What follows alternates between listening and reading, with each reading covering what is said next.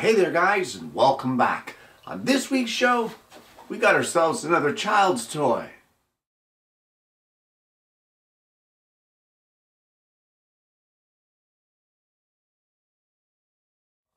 Well, in continuing with our children's toys series, specifically our construction series, where we've already done a flatbed truck and a skid steer, today we're going to be making a steamroller. And it all starts with the front roller with a piece of 1.5 inch diameter dowel. Well, there is enough pieces in this pattern that it takes up not one sheet, but in this case, it takes up 2 sheets. And what we're going to do is, just like I said, we need to start with the roller with an 1.5 inch diameter dowel. Now, I didn't have any dowel, so I ended up turning mine out of a scrap chunk of mahogany, but it's 1.5 inches in diameter. It's 1 3/4 inches long, and I've drilled a 1/4 inch hole right through the middle. That will form your roller wheel, and just like this section of the pattern says, you're going to need 3 pieces of dowel, 1/4 inch diameter all. One will be 2 5/8 of an inch long, one will be 2 inches long, and the other will be 1 1/4 long. For now, we just need the 2 5/8 inch length, and we can just sit it in our roller wheel or our 1.5 inch dowel. Well, now the next piece that we want to make to go along with our roller wheel is going to be the bracket that holds it. So for this, we're going to need a piece of 1/2 inch thick material. What you can do is cut it to its width before you attach the pattern, and then all you'll need to do is cut the interior here and this back section. It's a lot easier to do it that way. I would also just mark this 5/16 diameter hole on the side and then drill those on both sides, being careful that they line up because those will be the axle holes for your roller. So let me get this piece cut and drilled, and I'll show you what we end up with. And with our pattern attached and the 9/32 diameter hole drilled here, as well as our 2 5/16 diameter holes drilled, we can cut this out at the scroll saw. Now, these side little angle pieces right here, that can easily be done over at the belt sander or even sanding by hand once you get the main shape cut out. Well, the next piece that you want to make will be the front roller guard, and it's just a 1/8 inch thick piece of whatever stock you're using. You can follow the size here on the pattern. Just for interest's sake, these patterns are drawn out in 1:1 scale, so if there's ever a dimension that's missing, or there's ever a point in time that you're not sure, measure from the drawing, because it's 1:1 scale. What you see is what you get. So we now need to glue this section together. So all we're going to do is place our roller wheel in here, place our 2 5/8 inch long 1/4 inch dowel. Like that, we will glue it into our wheel once we get it situated in there, and this front guard piece will get glued right here on the front. Now, don't worry if it overhangs a little bit. You can sand that off and finish it and fine-tune it afterwards. But let's get this glued together, and in the meantime, while we're waiting for that to dry, we are going to work on this piece, which is our roller cover body. It's going to start off with our center core piece. I'm not sure what to tell you about this, but what you're going to need is a piece of 3/4 inch thick material. So I've glued the pattern onto a thin piece of hardboard because we want to make a template. So for now, all I want to do is take it over to the scroll saw, and we're going to cut the inside edge only. You can leave the rest alone because the only profile we need is that inside edge. Once you get that cut, you should end up with something that looks like this. So what I have is a piece of 3/4 inch thick material here. It's 1 1/8 wide, and I believe it's 1 7/8 of an inch long. This is the end profile. So what we want to do is line up our template here with the side of our board, or the side of our piece, and we're going to trace that profile onto our pre-cut block of wood. Just like that. Now, what I'm going to do, there's lots of ways you could cut this. You could cut it at the scroll saw, you could cut it at the bandsaw. I'm not messing with any of those. I'm just going to take it over to my oscillating drum sander and sand this away until it's the profile that I want. Now with that profile shaped, we can now move on with the sides of our cover. And I've got a couple pieces of 1/4 inch thick poplar here. It is 3/4 of an inch wide, 1 1/8 inch long, and that is basically the maximum dimensions of this piece here.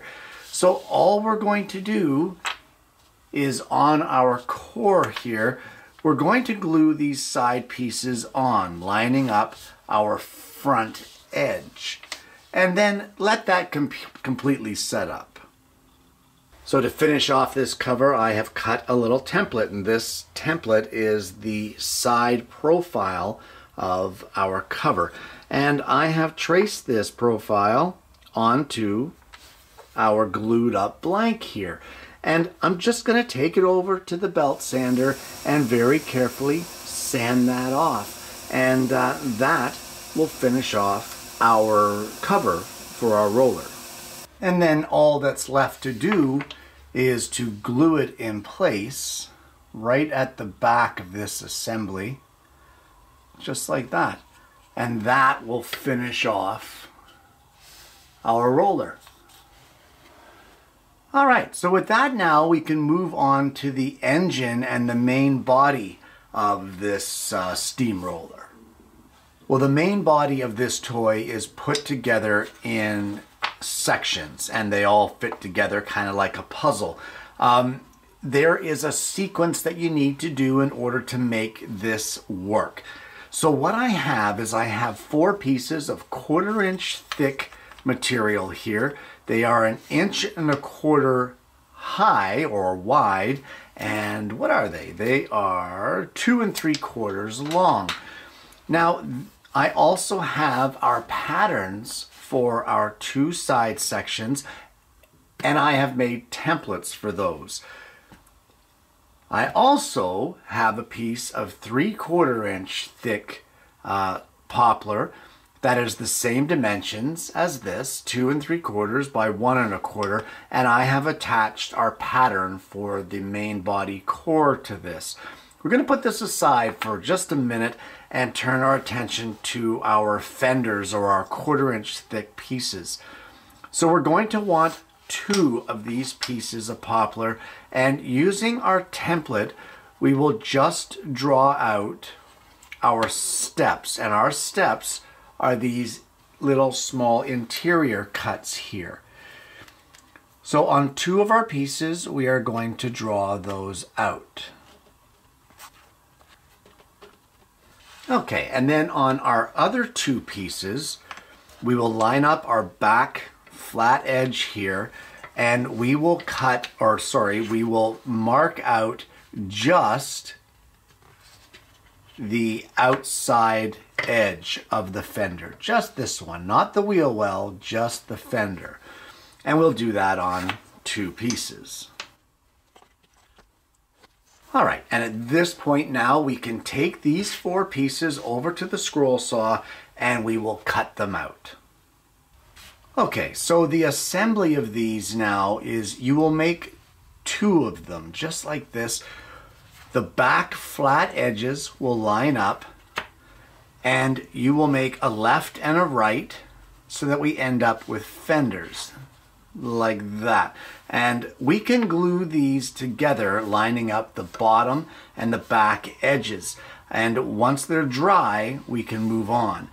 Before you glue them together, on the outside edges of these fender pieces, you may want to just round over this just a little bit. Just soften that edge just a touch.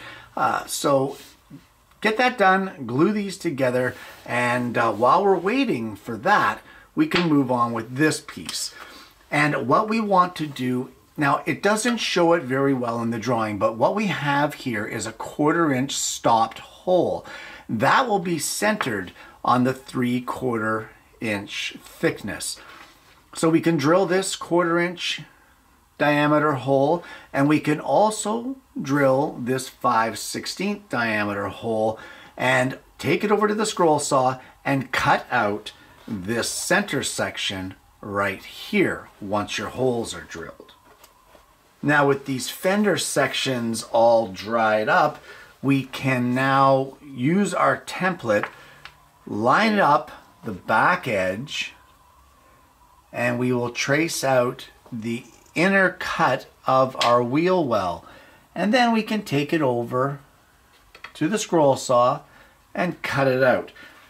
The reason we don't cut it out before this is all glued together and dried is it just gives better results. You don't have to worry about cutting it perfectly and aligning things because you're cutting them both at the same time now. And now with both of those cut, we can line them up with our core, line them up with the back edge, making sure to put the left and the right, and we can glue them in place.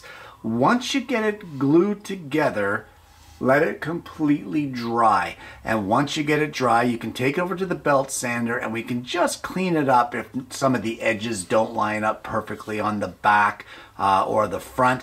Any of the top edges that don't line up, we can clean that up with sandpaper, mount it to 3/4 inch thick MDF. Same thing with the bottom. I've rounded off this back edge just a little bit as well as these back corners. Again, with a child's toy, you don't want the sharp edges. So just give them a sanding, you know, take off any of those crisp, sharp edges so that the kids aren't cutting themselves on these toys. Wooden toys are fun and all of that jazz, but they're suddenly not so fun when you get cut by one. So there you go. That is the back body of our steamroller. That's awesome. Check that out. Well, much like a lot of the other components of this build, the cab or the cabin of this steamroller is made in layers. And this is the center core, which includes the seat. You just want to put the pattern onto a piece of 3/4 inch thick material and cut it out over the scroll saw. And now with the core done, I've made a template of our side panels. And all I'm done is drawing it out here on some 1/4 inch thick poplar. I'm going to cut these out of the scroll saw and then we can glue them together onto our core. So when gluing these onto the core, just remember that the steeper slope is the front. So just make sure that you have your core aligned properly. So we'll just put a little bead of glue there and we will glue these together and let them set up. And once it's dry, we can cut and glue in place the roof of the cab. And it's nothing but a 1/8 thick piece of stock, and you could follow the dimensions on the plans and just line it up centered and glue it in place. And now with the cab dry, we can glue it onto our steamroller, and it just gets glued something like that, very close to the front edge, centered side to side, just like that. So glue that in place and let it set up. Well, the next two pieces form the toolbox that will sit on the back section of the steamroller here.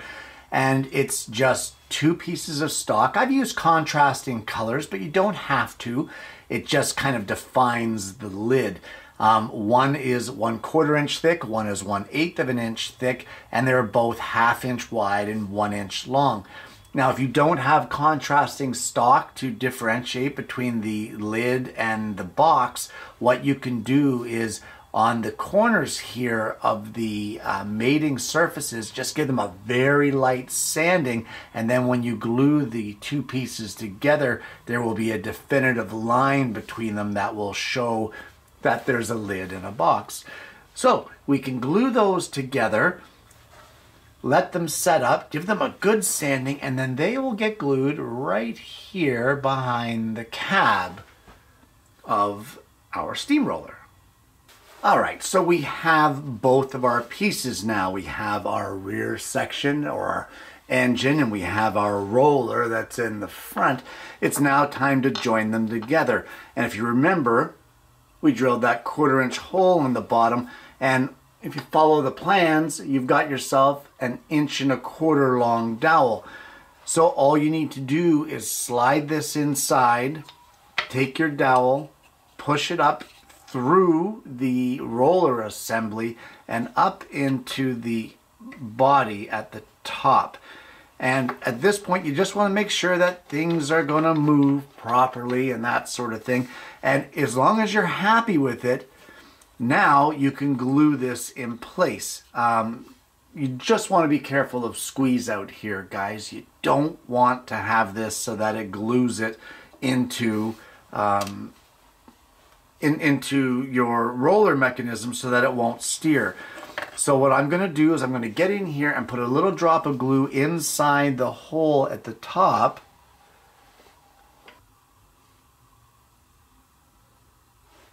Like that. And I will sit my roller assembly in place here. Place this dowel through, but just before it reaches the bottom, I'll place a little bit of glue here on this end.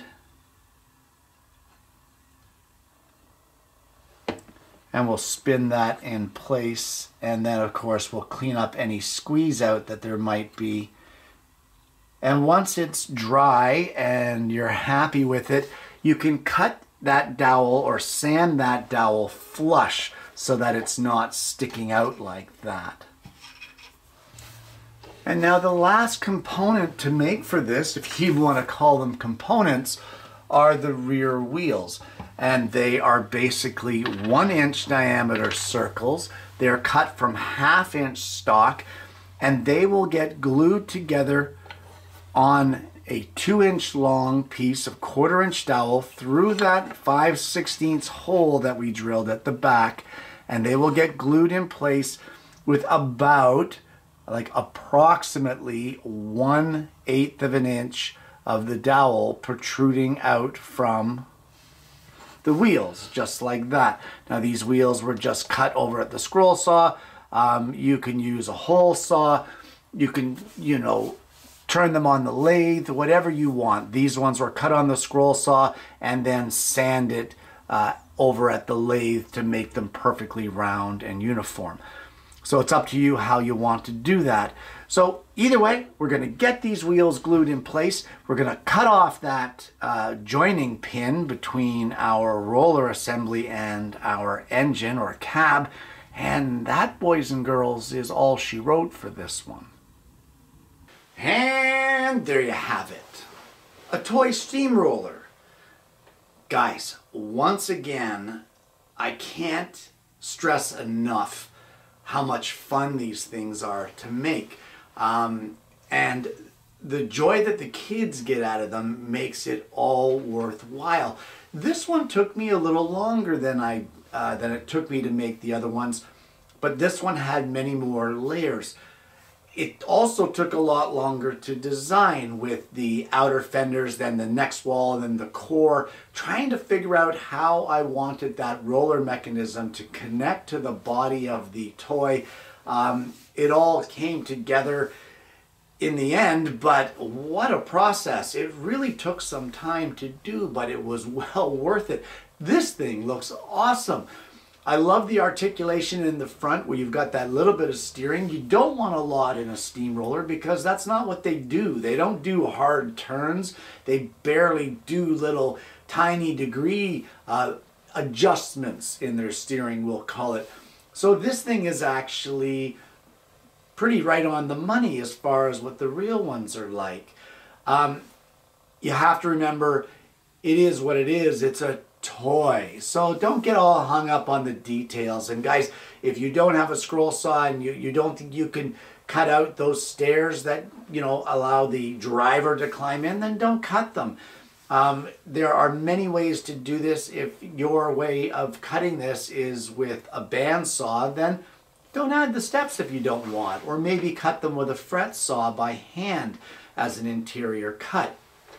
Either way, it's a load of fun. Now, this video is not like my normal video where I show almost every process. The reason being, we've done enough of these. This one was more about the sequence of how to put this thing together with the roller and the shaping of the roller guard and the cab with the core and the walls and the roof and the 5 layers that make up the body of this thing. So it was more about the process that goes along with the plans that I drew out rather than showing you each individual step. So hopefully you guys are going to be able to put this together, but if not, get back to the other toy videos, reference them, and see how things are done, because the process on this one is exactly the same. The only thing that changes was the sequence of assembly. So, whether you like the shorter one or not, I don't know, you gotta make one of these things. These things are awesome. Guys, I want to thank you so much for tuning in today. This one's been a lot of fun. I have to say that this is one of my favorite toys that I've designed. It's a little more involved than some of the earlier ones we've done, but the results are spectacular. They really are, and it's time well spent, guys. As always with these toys, I love making them. I really do. I love designing them, but I love to share them as well. So drop me a line over at the channel's Facebook page. Send me an email at acutabove_woodworking@hotmail.com. I would love to send a copy of this PDF your way so that you can make your children in your life, make them some of these toys as well. If you haven't already, guys, please consider liking and subscribing to the channel. Click the bell and then you won't miss the notifications of future episodes of the show. Guys, one last thing I want to touch on here. If this toy is too small for you and you want something bigger, just photocopy the PDF a little larger. That's all you got to do. Nothing wrong with that. Guys, I want to thank you so much for tuning in this week. I hope you're going to try this one for yourself, guys. I hope you've enjoyed today's content, and more importantly, I honestly hope that you're going to join me again next week when I bring you yet another woodworking video.